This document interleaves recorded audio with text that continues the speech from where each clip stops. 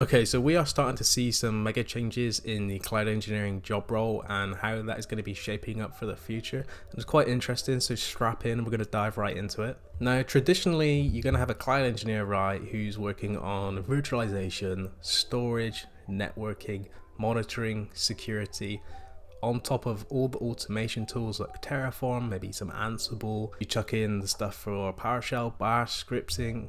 I've even just forgot identity and access just thinking about that then. And what companies are starting to realize now is that at scale that can become impossible to manage. Let's say you have 4 cloud engineers working in a team and they all have to cover those various specialty domains of cloud engineering. Now as a company grows, it gets larger, you bring on more end users, you have to bring on more people to support these practices in a team. And what we're starting to see is the cloud engineering team breaking off into these specialty areas, and there's 2 ways that this is actually happening. We're starting to see job titles called cloud network engineer and cloud security engineer. Now, very much back in the on-prem days, you had infrastructure engineers who would maybe do like the virtualization, the storage, you know, working on stuff like VMware and Hyper-V. And then you would have a network engineering team and you would have a security engineering team. And the reason for that is because you had so many server rooms, you had like all these companies would have multiple data centers for failover. Companies were migrating to cloud. It started off quite small. Because it was starting off quite small, there wasn't much to support, but now companies are adding more workloads onto the cloud.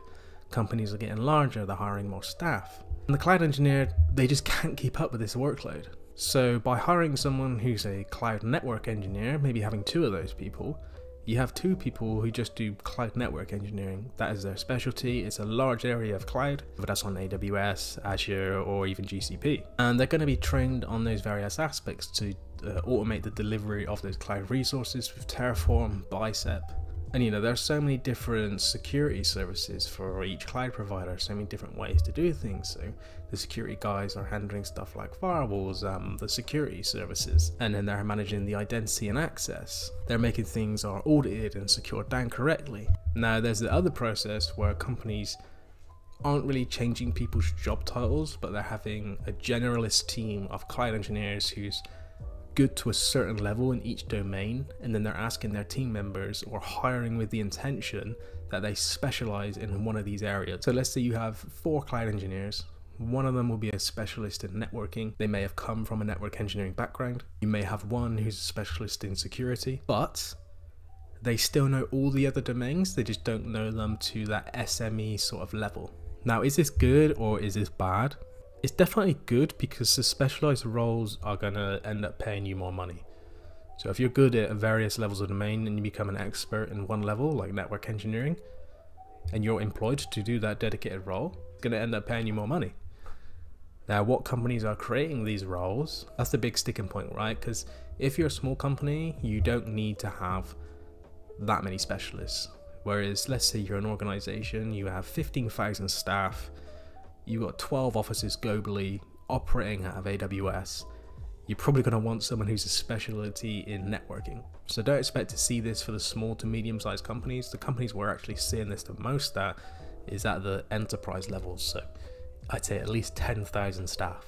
So it's definitely not the end of the cloud engineer. I've seen a few people say that the cloud engineering job role is like the end on YouTube. I've seen a few videos pop up on the timeline, which definitely isn't true.